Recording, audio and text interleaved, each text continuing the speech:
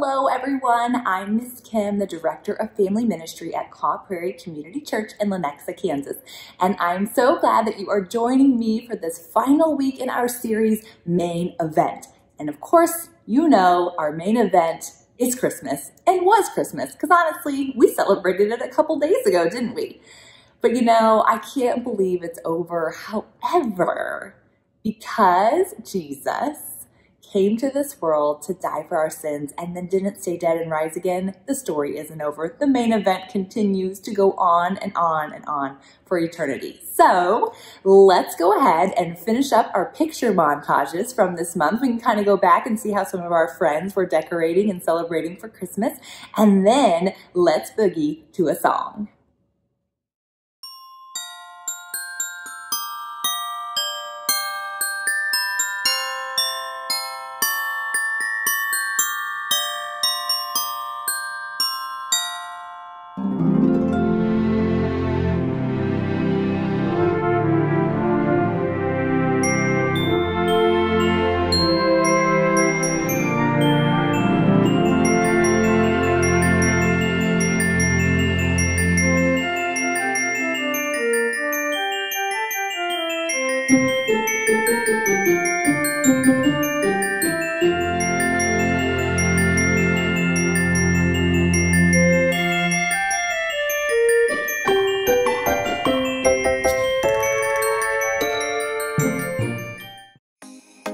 Jesus, you're alive in me.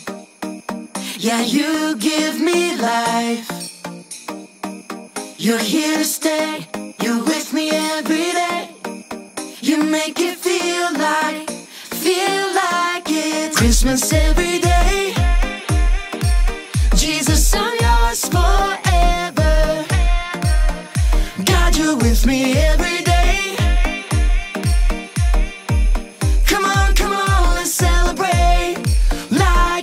Christmas every day. Jesus, I'm yours forever. God, you're with me every day. Come on, let's celebrate. Christmas every day. Jesus, I'm yours forever. God, you're with me every day.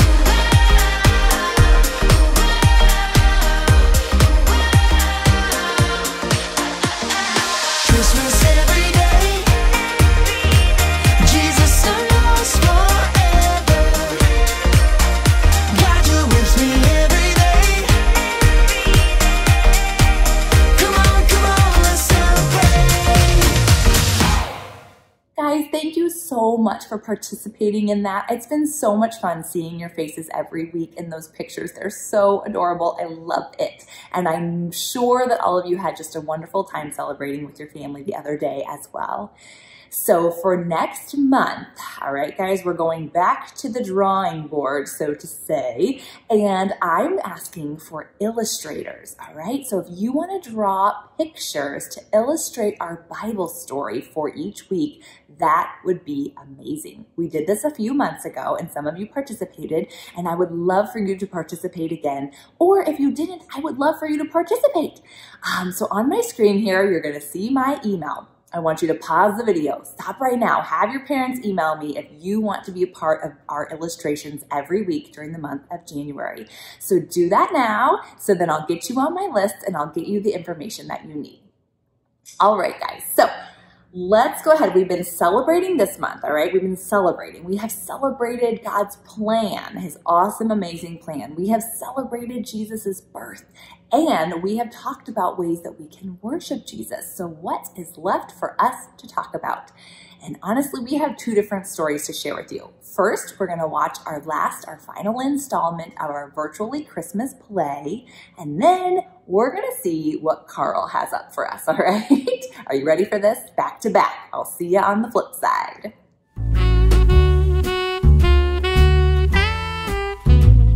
When Jesus was born, a brand new bright star appeared in the sky. Some wise men in a faraway country saw the star and guessed what it meant. They were very clever men that studied the stars and had read in very old writings that a new star would appear when a great king was born. They set out to find the king and bring him gifts. The wise men followed the star towards the country of Judea.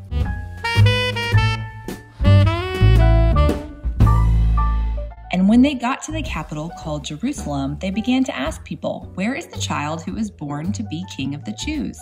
Herod, the king of Judea, heard this, and it made him very angry to think that someone might be going to take his place as king. Herod sent for the wise men to come to him. He told them to go on following the star until they had found the baby king. He said, "When you have found him, let me know where he is so I can go and worship him." But Herod did not tell them that he really had an evil plan in mind to kill the new king. The wise men followed the star towards Bethlehem. It seemed to stop and shine directly down upon the place where Jesus was. The wise men entered the house and found Jesus with Mary. They bowed down and worshiped him. The wise men spread the gifts they had brought before Jesus. The gifts were gold, frankincense, and myrrh. The wise men were warned in a dream by God not to go back to Herod, so they returned home to their countries in the east by a different way. Joseph, Mary, and Jesus ended up living in Galilee in the town of Nazareth. That is where this story ends, but in the big story, it is only the beginning.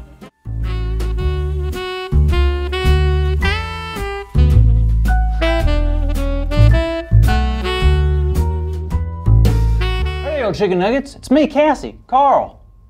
And I'm Cassie. Welcome to TV Grow, Grow TV. Welcome to Grow TV. Welcome to Grow TV. Hosted by Carl. Where we have fun with our friends, talk about Jesus, and go over everything the Bible has to offer. Now once again, welcome to Grow TV! Hi Cassie, how are you? I'm good, how are you? Great! Aren't you gonna ask me how I am? I already did. You did? Huh. So what do you have there, Cassie? Well, I'm glad you asked. I kind of want to try a bit of a social experiment. Social experiment? What are you, a YouTuber? Now what I'm going to do is place this Oreo right in front of you. Awesome! How did you know I didn't eat breakfast? No, don't eat it yet. Here's what's gonna happen. I'm gonna leave this here in front of you. I'm gonna leave for 10 minutes, and when I get back, that Oreo's still in front of you. I'm gonna give you a second Oreo. Excuse me? A second Oreo? 2 Oreos? Oreo to the second power? Double-decker Oreos? That's the American dream. So what do you say? What do I say? I say yes! I will not touch this Oreo. I vow, nay, I promise, to not touch this Oreo until you return. All right, see you in 10 minutes. See you in 10 minutes.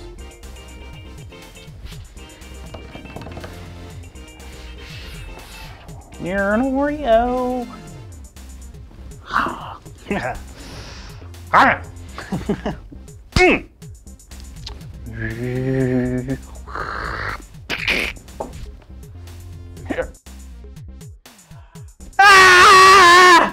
You're so beautiful. You're so beautiful. What are you doing? Yay. Maybe if I press it against my face long enough, I can start tasting it. Nope.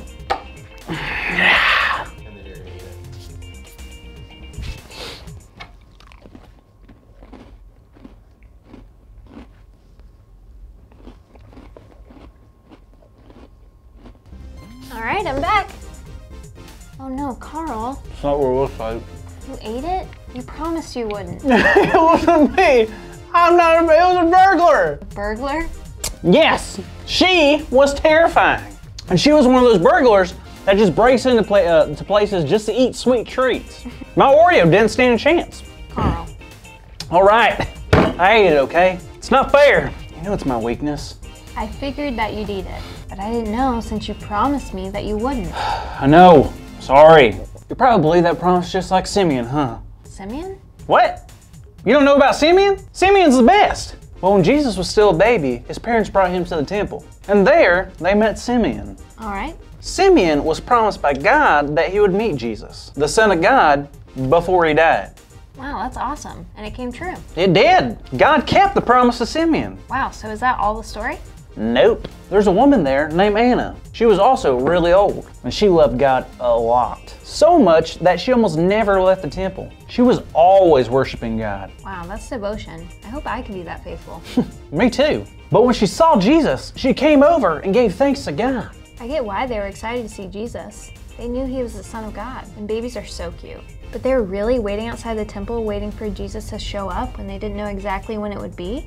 Yeah, and that's what made Simeon and Anna so groovy. See, God's people have been waiting for a Savior for hundreds of years. They knew God promised that the Savior would come, but they didn't know exactly when. Simeon and Anna were among those who never gave up on God's promises, and they waited their entire lives. That's why they were both so excited to see that God had kept the promise. And Jesus was finally with them. Jesus was the main event. Main event? Yeah, Anna and Simeon were witnessing the moment when we see God keeping a promise through Jesus. That is super exciting. How does this story make you feel, Carl? What do you mean? Well, I hate to bring it up again, but you promised me something earlier and it didn't work, right? Yeah, unfortunately. I hate when promises get broken. Me too. But isn't it cool to see God's promises coming true? Wow, I guess you're right. I think there's something comforting, knowing that even though we break promises, God never will, and that makes me happy. Me too. I guess we can celebrate because God keeps promises. We sure can. And hey, that's our big idea. Oh. What? Our big idea today is we can celebrate because God keeps promises. That's right, so let's say it out loud on the count of 3. 1, 2, 3. We can celebrate because God keeps promises. Yes, God does. God keeps the promises. I'm sorry, Cassie. I'm sorry I broke that promise and ate that Oreo. It's okay, Carl. It's really not that big of a deal. I know the experiment didn't work, but I want to give you the other Oreo anyway. Wait, it's gone. Did you? You know, so when you said, like, this is your Oreo, I just saw this on the table and I just figured you probably weren't gonna eat it. You just keep it on the table. So I figured I just help myself to it. That's all. See you next week, kiddos. Thank you for watching, and tune in next week for a new episode of Pro TV. Thank you, Carl and Cassie, and thank you to our cast of our virtually Christmas play. It's been so much fun watching you guys share that every week with us. But let's go ahead and process the part of the Bible story that Carl and Cassie shared. I have a couple questions for you, all right? Have you ever made a promise? I think most people probably have made promises, right? Have you ever broken a promise? Unfortunately, I'm sure most of us probably have. I know that when I was a little kid, I would make promises or use the word promise, you know, not really thinking about the weight that it carries, and then only to find out that I couldn't keep that promise. I didn't really mean what I said, or I found out that, you know, my mom said, oh no, you can't actually go do that, or you can't buy that for somebody. And then I had to break my promise, and that's never, never fun. And so in our Bible story that Carl and Cassie shared, there were a couple of people that were mentioned here, and their names are Simeon and Anna, and both of them were excited to have finally met the Savior. This is very important because God promised that he would send a Savior to save Israel, all right? And so we know, and they knew, that was who Jesus was. He was the Savior, and he knew that Jesus was sent into this world to make good on the promise that God made to save the world and bring his people back into communion with him, into being with him. And that is really, really important. And of course, it's our big idea. So I know Christmas was a couple days ago, but let's get our jingle bells out. Do you still have your jingle bells? Let's get our jingle bells here. Let me grab mine, and we are going to celebrate. Are you ready? Okay, celebrate with the jingle bells. Jingle bells. Big idea. We can celebrate because God keeps his promises.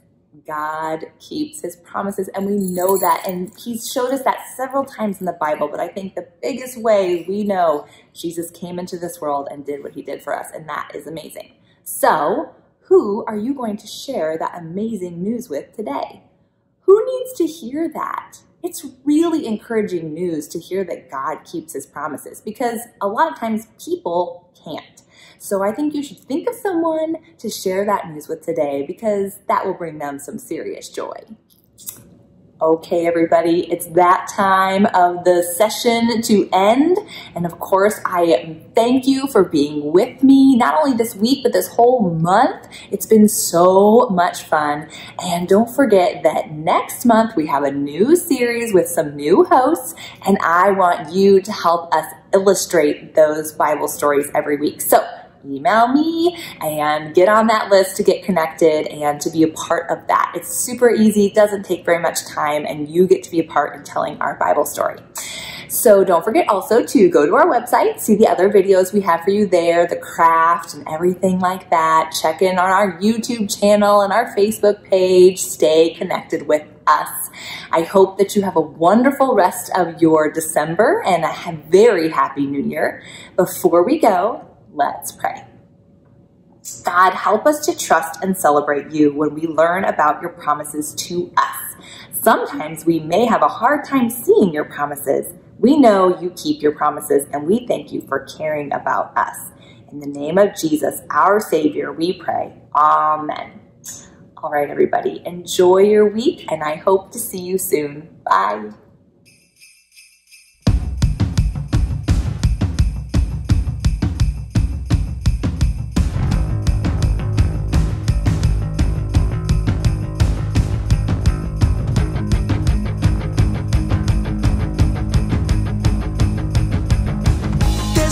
In the air, can you feel it? A feel good, goodwill kind of season, when the world all comes together and everything just feels better.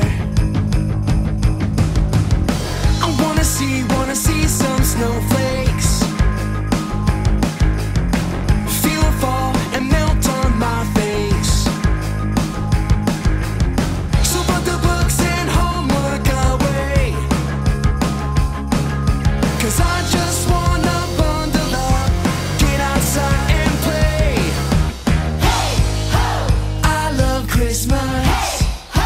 Christmas time is here.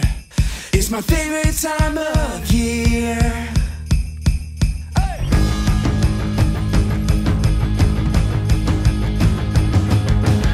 I wanna make a snowman,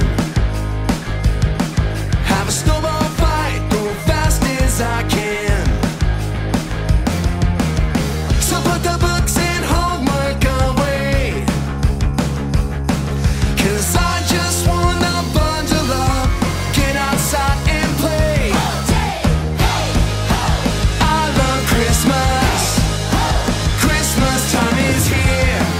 It's my favorite time of year. I love Christmas. Christmas time is here. It's my favorite time of year.